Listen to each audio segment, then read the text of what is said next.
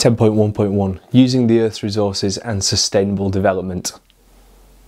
So humans use the Earth's resources for loads of different reasons. You could probably think of loads, but we're going to try and characterise them into 4 different groups. First of all, food. Without the Earth's natural resources, we wouldn't have food. Secondly would be shelter. Without the natural resources, we wouldn't have shelter. Thirdly, we wouldn't have warmth. And 4, we wouldn't have transport.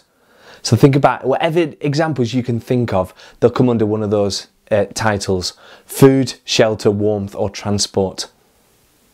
So without natural resources and without agriculture, we wouldn't have food. We wouldn't have the food that we needed. We wouldn't have the timber that we needed to build things. We wouldn't have the clothing we needed.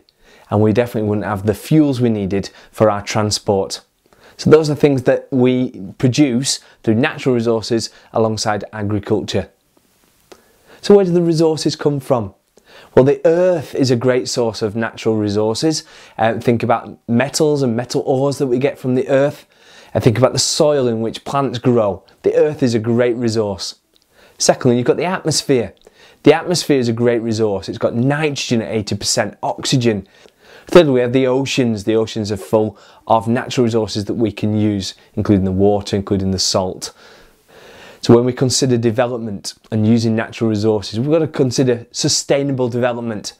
That's development that meets the needs of the current generation without compromising the ability of future generations to meet their needs. Make sure you know that definition of sustainable development. Development that meets the needs of the current generation without compromising the ability of future generations to meet their needs.